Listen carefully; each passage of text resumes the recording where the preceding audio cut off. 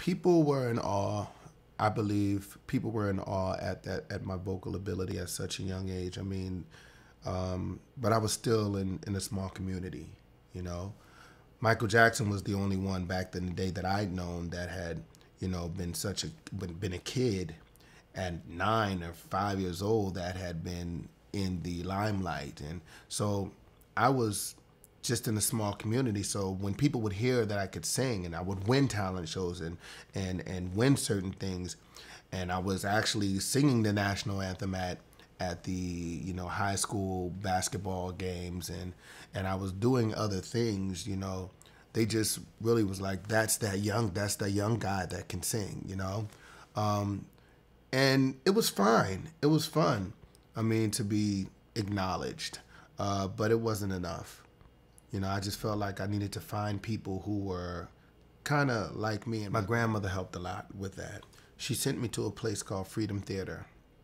And Freedom Theater was a place that focused on dance, arts, singing, acting, creative writing, and she sent me there and spent a whole summer there. And I actually spent a summer there and then a school year there, but I was still going to school. And it was funny because there were people there who were talented. I'm talking talented in all the things that they were doing. But for some reason, they still wasn't as talented vocally as I was. Not, by the grace of God. I'm just going to say by the grace of God, I was still different. But I found people kids who were actually as passionate about artistic expression as I was, which made me feel like I fit. And Freedom Theater became my home for a minute. I would go there, it would be recreational. I'd stay out of trouble. When my homeboys was doing drugs, I'd be, at Freedom Theater, or selling drugs while they was breaking while they were breaking into warehouses and grabbing spray paint to tag up a building. I was at Freedom Theater doing, a class or something like that. So my grandmother always wanted me to stay outside of the projects. And that was one of the years that I actually moved out of the projects and went to a magnet school, which was another place where everybody felt like I was different. When I went to Freedom Theater, at the time, Fame, the TV show Fame was out. And I would go to Freedom Theater and I would rush home and I would watch Fame. And I just loved the fact that there was kids dancing and singing in a hallway, and they would be in class, but then they leave class and then jump down the stairs real high and go into like a little dance step, or somebody would always be singing.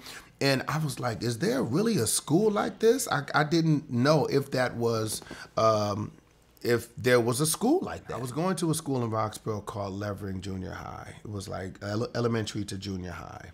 And the high schools were coming to actually recruit kids to come to their schools. And, we would have like little seminars, and I would sit there and, one school would come, another school would come, Dunbar would come. You had, Alney High School would come, and, the other, just a lot of high schools. And the lady said, well, tomorrow we're going to have the High School for Creative and Performing Arts come. And I was like, okay, well, I might as well go to this one too. So, I'm going to high school. So I sat there. And when I sat there, I heard the lady basically talking about the school and how arts are important. And you have choir, we have writing, creative writing, dance. And it was like Freedom Theater, but high school, you know what I mean? So I was like, wait a minute. You telling me I could go to high school, learn a curriculum, and still do the arts at the same time? I said, Mom. When I got back, I said, Mom, that's the school I want to go to. I want to go to the High School for Creative and Performing Arts. So when I went there, I remember going to my audition, and when I got there, it was like Fame. There was kids dancing in the hallway. They were doing their pirouettes and trying to do, because everybody was auditioning. So they were actually getting themselves together, ready for their audition. And I didn't have a piece that I learned. Couldn't read music. I couldn't do anything. So I went in there and I sang The Greatest Love of All. And I got in. All I had to do was get good grades, and that was probably the hardest thing to do because I wasn't an academic dude. I just was a singer. While people was, again, in school, while you were doing your tests or doing your homework or doing your classwork, I'd be the one in my mind humming something that was probably not important at the time. So I originally attended the High School for Creative and Performing Arts for vocal music major. It was evident. When I got there, I heard people singing. I heard that there was, this was the place to be. And it's crazy because the first day of school, I remember sitting in class and the choir teacher came, and he came in, he tapped the table, and he said something in Latin. And everybody in the class that had been there the year before, they knew what it was. And he said, 1, 2, 3, 4, boom, and the choir just, it was, oh my goodness, it was amazing. It was the harmony, the movements, the melodies, everything just meshed, and I couldn't believe that I'd found the Xavier School of the Arts. I promise, I felt like I was in the X-Men when I think about it now. And it just was like, I left there in awe. I left that day in awe. I got on the trolley and I was riding all the way up the street because the 23 trolley rode all the way up to my house. And I remember sitting there like, I can't believe it. I can't wait to go back to school the next day. And this is what happened when I went back to school the next day. I remember sitting in class. I got there early, a vocal music class, choir, and the teacher wasn't there yet. Nate was behind me, a guy named Mark Nelson, a guy named George Baldy, John Schultz, and Marguerite Walker. And they were behind me. And I heard them count off. 1, 2, 3. What's your time? And the harmony that these 5 people had melted my heart. And I just wanted to be a part of it. So I followed them around everywhere they went. I followed them around. And at that time, that was the group. That was actually the beginning group of Boyz II Men, but they were called a whole nother name, a whole nother group. So Nate, the year before, when he saw me audition, he had already recruited me, but I didn't know.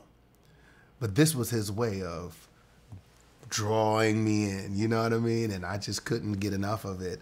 Everywhere I went, I wanted to hear him, and they were just the baddest singers. And I felt like there were people there who could do exactly what I was doing, if not even better, with their voices, which made me want to become better. Nate created the singing group, which was called Unique Attractions.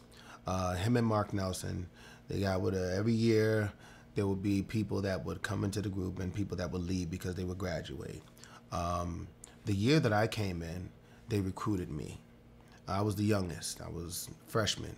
And they gave me my part because I guess the guy a year before, he left and went to college. So they gave me my part, and I used to walk around Philadelphia and just sing with them. You know, we were called Unique Attraction. And no shows or anything like that. We would perform at maybe like the talent shows or something that would be showing or premiered in school. And the next year, Mark Nelson left, and it was just Nate and myself. And we had a couple, other people that were there, John Schultz, and and we had a female vocalist as well. And they could all sing. I'm talking about incredible. But as the years progressed, they would go away to college. By the last year, it was me, Mark Nelson, Sean Stockman, and Nate. So it was 4 of us. And we would just sing harmony. Mark moved away, and then it was just me, Sean, and Nate for a minute. And then he came back. But when he came back, he didn't have anywhere to live because he was living in California. He came back, he didn't have anywhere to live. So he moved in with Mike, which was the bass singer. he would actually, you know, kind of like help Mike out a little bit vocally here and there. You know, Mike wanted to be a part. So, you know, he would give him a couple of ideas here and there. And one day we're in the bathroom, and the acoustics in the bathroom were incredible. It smelled like urine, but that was the best place to sing. And we started singing, and Mike came into the bathroom, and when we hit a certain part in Can You Stand the Rain, sunny days, everybody love you. Once we got to that part, Mike added that sunny day. It was so deep, so filled with foundation that it made it sound magical. And we fell in love with that magic, and we started going forward. From that point, we started just singing everywhere, doing new tech talent shows in this place and that place. We would have little shows that we would do here and there, but we were still a local group. There were a couple of other local groups as well, but we were the ones that could actually sing. They were cool. We were better. We knew it. We went to the High School for Creative and Performing Arts. It's like, you know, you're learning all of this music. There's no way you can't integrate what you're learning in school into real talent.